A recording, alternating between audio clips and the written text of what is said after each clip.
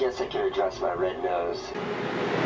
Tomorrow, May 26th, is Red Nose Day. Red Nose Day is about fun and being silly to help kids that are in need here in the States and around the world. You know, Casey actually has a point. When do you ever actually stop, look around at your surroundings, and then appreciate for the things that you actually have? Now, I don't even like, Red Nose Day when I was a kid used to be so sarcastic, and no one really knew what it was about. Everyone just kind of had red noses, and we didn't really understand. We were never really told what was going on. We all just thought it was very funny. We got to wear these stupid red noses that have faces on them, and sure, when you bought the red noses, you were giving money directly to the charity, but we never actually were told why, where it goes, what it does, why we even have this day. Now, I'm not going to sit here and pretend that like I'm some charity activist and I always donate to charity, or I've known what Red Nose Day is since it was ever created, because I don't. I've only fully learned about it now, which is worrying. I'm 20 years old, and even now I've only just realised what Red Nose Day is. Now, that may be me being silly,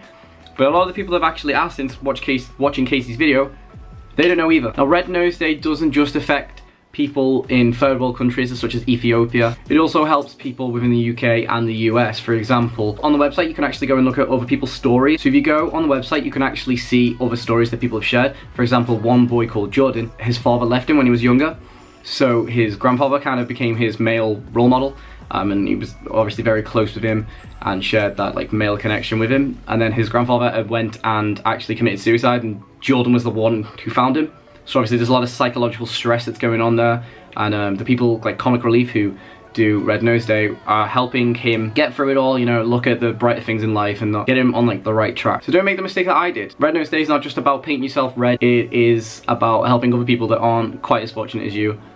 Just stop for a minute, look at your surroundings, and realize that, okay, a lot of the things in this room I don't actually need. I bought it because I can buy it, not that I should buy it. So if you can actually spare any money, I will put a link in the description down below. I'm not just making this video just be like, oh, look at me, charity, I care about charity views and stuff. Like, this actually really affected me when I read the stories. Like, I didn't expect this. Like, I was never told this in school. No one ever told us this. You don't have to donate money. If you don't have any money to donate, you can follow them on Facebook, Twitter. Just spread the word, like, educate people, because I wasn't educated on this, and I just feel stupid. Like, I feel like this whole time that we've been like celebrating this day, we've never known what we were doing it for, and that's quite sad. Schools, you need to teach people what Red Nose Day is.